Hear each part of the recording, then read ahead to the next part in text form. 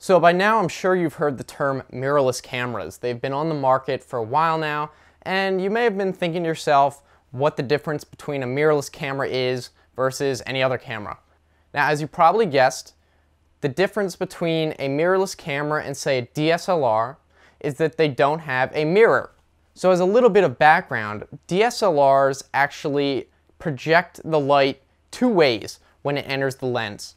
When it goes in the lens, there is a mirror that both bounces light up into the viewfinder and also lets light go through to the image sensor to capture the image. So that way you can look through the viewfinder and actually see what you're looking at and capture it at the exact same time. Now, mirrorless cameras don't actually have a mirror, and instead of looking through a viewfinder, you're going to have the image displayed on the back LCD screen. They might have a viewfinder above that pops out, but you're not actually seeing what the camera's seeing, so there's going to be a little bit of discrepancy there. The main advantage of a mirrorless camera is that they're way more compact than a DSLR, and they pretty much can capture similar image quality depending on the one you get. Unless you're a professional, and if you are, you really don't need me telling you what camera to buy, then a mirrorless camera is definitely going to suit your needs, probably better than a DSLR, especially since it's a lot more compact, easy to carry around. Most people don't want to have to carry around a big clunky DSLR. As a matter of fact, most of the really high-end mirrorless cameras are probably better than the lowest-end DSLRs. So don't assume that just because you buy a big DSLR camera that it's going to be the best one you can buy.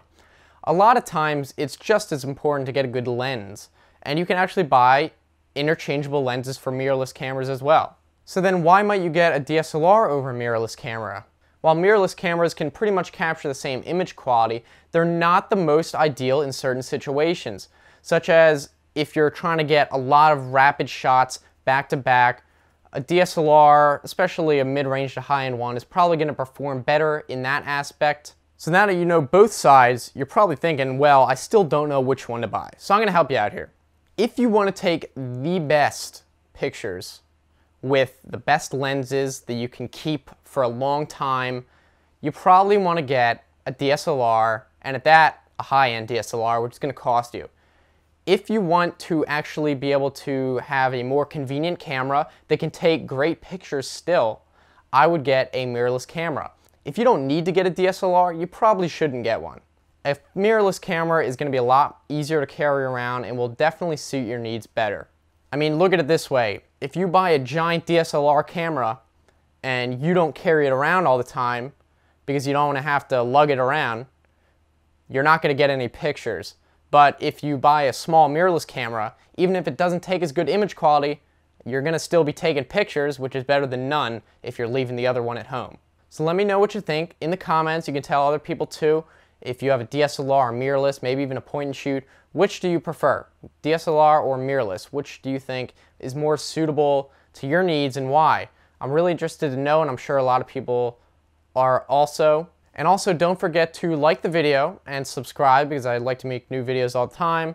I got social media sites, Twitter, Facebook, Instagram, Google+. The links are all in the description, so check me out on there as well. So see you next time.